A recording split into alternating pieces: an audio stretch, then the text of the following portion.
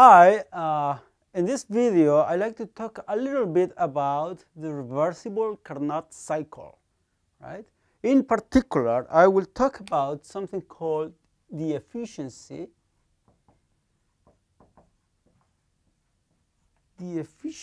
of a machine that goes through this reversible cycle, right? So, the major point that we want to address is the efficiency of converting heat into work. Can heat be converted into work? And if so, to what extent, right? That's the major point that I want to address in this video. Heat being converted into work and the extent to which it can be accomplished. Okay? Great. To do that, to discuss this, we're going to select a system, right, that is going to do the work, that's going to do the conversion of heat into work. Our system is going to be an ideal system. Okay, so system,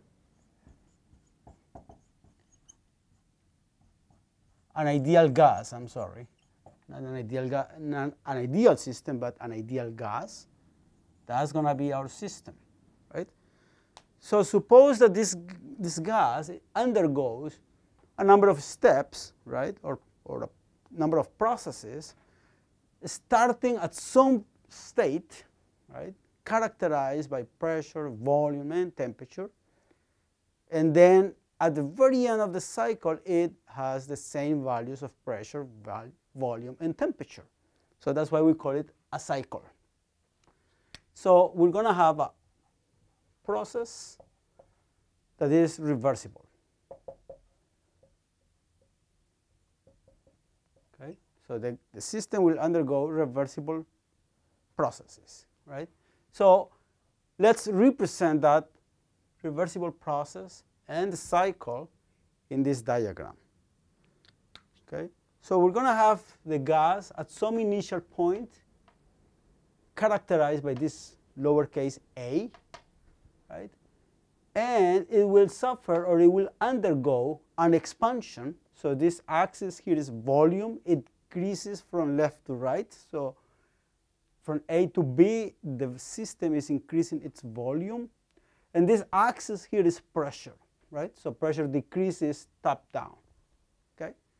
So in the first step, A to B, the system is going to expand, right? But AB, we'll call it path AB, is going to be an expansion.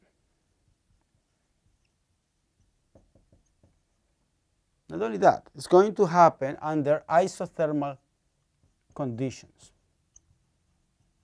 So there is an isothermal expansion of the gas as you go from A to B. The temperature at which this occurs is going to be labeled T hot. And the meaning of that will be apparent a few minutes later. B to C, as you can see, is another expansion. So for path B to C, we have another expansion. But in this case, it is an adiabatic expansion. So the condition is adiabatic. Okay? So isothermal expansion followed by adiabatic expansion. So we are halfway to go back to the initial state. Right? So let's continue with the next two steps.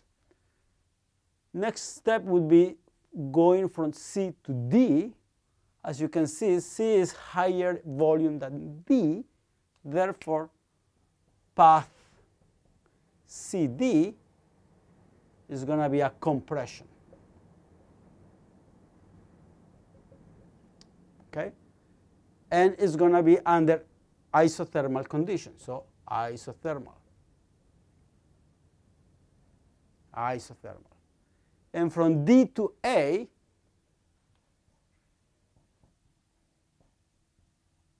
it's also a compression, right?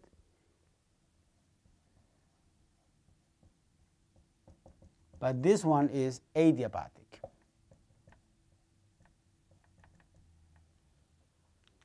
Okay? So in this particular illustration of the Carnot cycle, we see that it is made up of 4 steps: an isothermal expansion followed by adiabatic expansion, followed by isothermal compression, and then finally followed by an adiabatic compression. So we go back to our initial state, AB, BC, CD, and then end up at the same point that we started, DA, and A. Okay? So that's a takeaway message. The Carnot cycle is a series of steps: isothermal expansion followed by by adiabatic expansion, and then isothermal compression, adiabatic compression. So it's isothermal, adiabatic, isothermal, adiabatic. That's the idea, right? And in this case, we only consider 4 steps. There can be more steps, but they are always alternating isothermal with adiabatic. Okay, that being said, it is time for us to define efficiency in such a system. Okay. Efficiency is going to be defined as the amount or the magnitude of the work performed by the system, the net work performed by the system and the surroundings, represented by W cycle, divided by the amount of heat that was input into the system at the very beginning in step or in position A. So we're going to call that QAB. Remember, for it to go from A to B, for that expansion, heat is entered into the system and then it expands, right? So if you have a gas, an ideal gas, and you add heat to it under isothermal conditions, it's going to expand. And that expansion will produce work, right? So there will be heat enter into the system. There will be a net work done by the system when the cycle is completed. The ratio of these two quantities, and we use the magnitude of the net work, because work done by the system and the surroundings will have a negative sign. So that the efficiency has a positive sign, then we use the magnitude of that work. So that ratio is going to be Q, is what we call the efficiency of the machine. Okay? It turns out that the magnitude of the work is going to be equal to QAB, the amount of heat entered into the system or withdrawn by the system from the surroundings, plus the amount of heat that has been released by the system in this step from C to D. So expansion, isothermal expansion requires heat input into the system. Isothermal compression means the system will release heat into the surroundings. The sum of these two quantities equal the magnitude of the work, the net work done by the system during this cycle. In a separate video, we're going to demonstrate this or to derive these relationships. By now, we are just using them.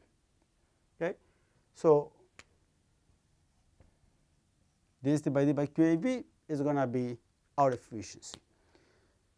So we're going to demonstrate in the next minute or two that the efficiency can never be equal to 1, or that means 100%.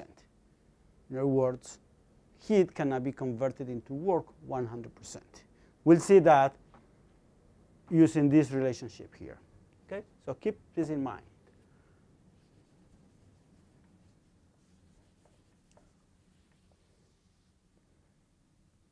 Okay, so I will rewrite it here. Efficiency is equal to QAB plus QCD over QAB. This can be rearranged into QAB over QAB plus QCD over QAB, which is the same as this divided by this is just 1 plus QCD over QAB.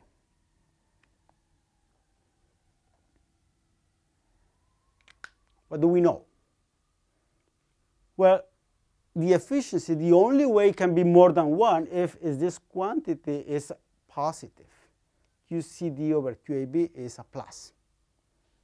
We have a plus here. That doesn't mean this ratio is a plus. So let's think about it.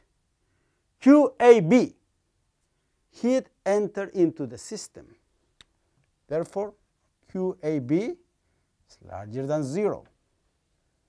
QCD in this step is heat released by the system into the surroundings. So that means QCD less than 0. Therefore, this ratio, QCD over QAB, must be less than 0, a negative quantity. So this can be rewritten as 1 minus, and then you just use the magnitude of CD over QAB. So now you see that this is always going to be here. This is different from 0, and in fact less than 0. So efficiency is going to be 1 minus something. In other words, less than 1. So this demonstrates that heat cannot be converted into work 100%. And we have used as an example, or to illustrate that fact, the reversible Carnot cycle. Okay? In the next video, no, in the next few minutes, let's use 1 more minute here.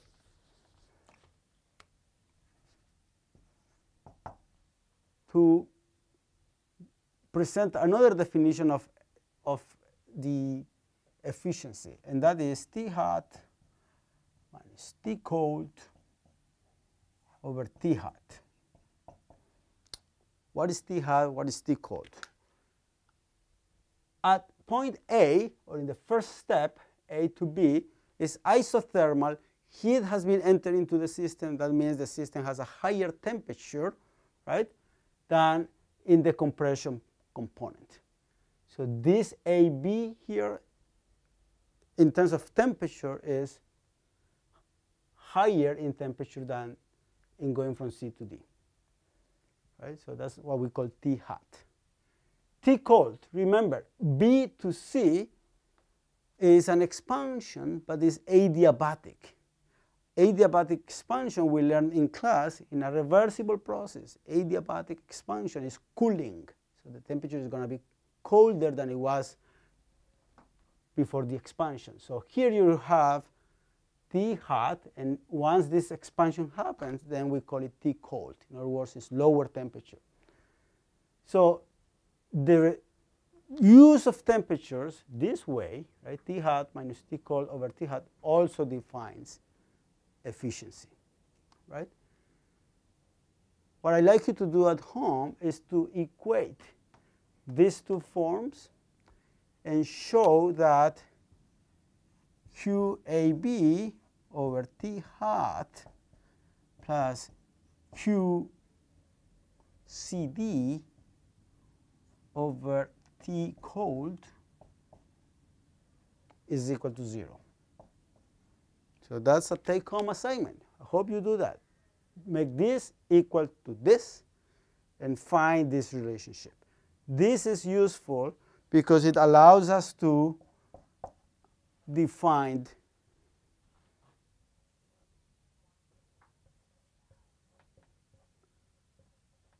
this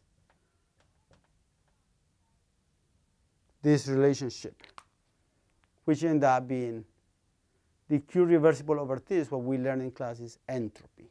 Okay? So I hope you guys do that. This equal this is, this equal this can be used to arrive at this expression, which in turn is used to arrive at this relationship. Okay, thank you very much, and I hope you enjoy doing this homework. Bye.